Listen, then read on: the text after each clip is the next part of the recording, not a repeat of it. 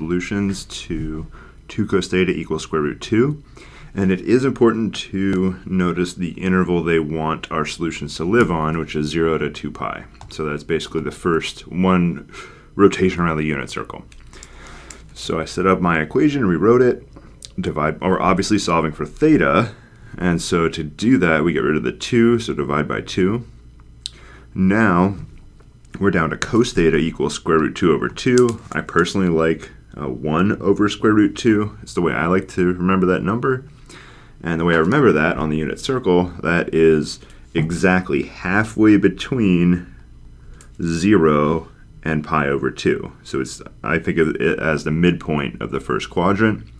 That'll give me the 1 over square root 2. The other place, the x coordinate, because remember, we have cosine theta is 1 over square root 2. It's the x value. And there's another place the x value is 1 over square root 2.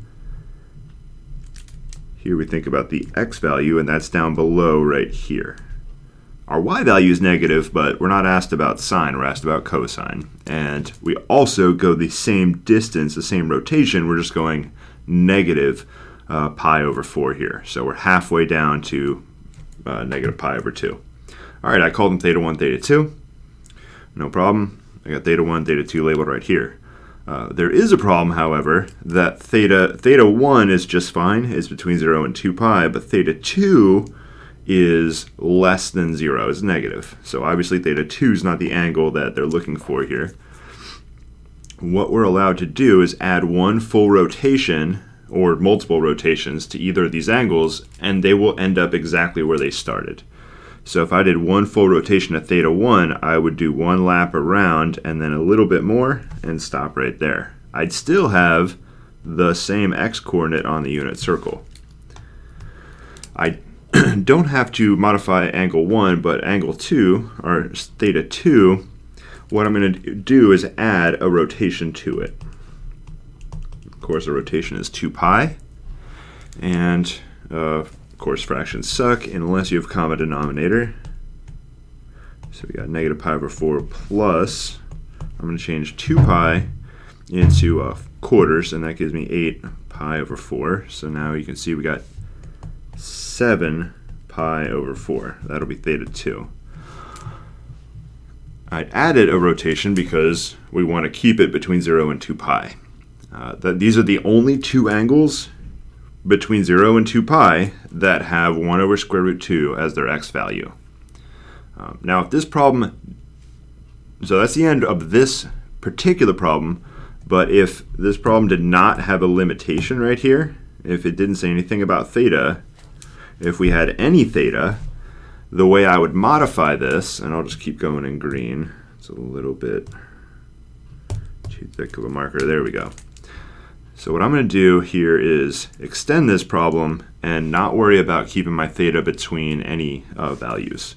So what I'm going to do, instead of just add one rotation, I'm going to go plus 2 pi k for any integer k.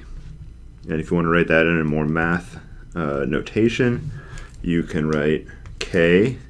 This little epsilon means is an element of or lives in. And we're going to use this letter capital bold Z, which is just all the integers. We can write all the integers out.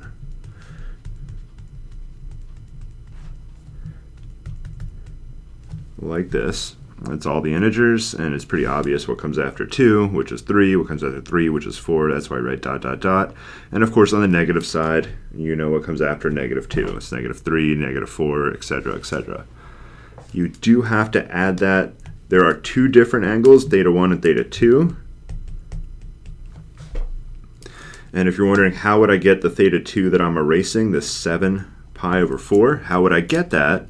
I would get it from this theta 2 where k equals 1. So if you plug in 1 for k, that's exactly what I just erased, and that'll give us the pi over 7.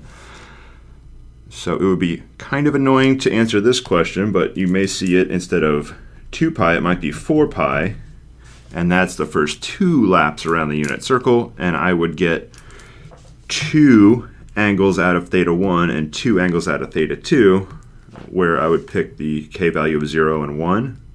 That would give me the first 2 laps for theta 1. And I would pick 1 and 2 for theta 2. That would give me the both angles down there on the first 2 laps around the unit circle. So hopefully this clarified. Now when I give midterms and quizzes, I eliminate this right here so that your answer will look just like it does right here.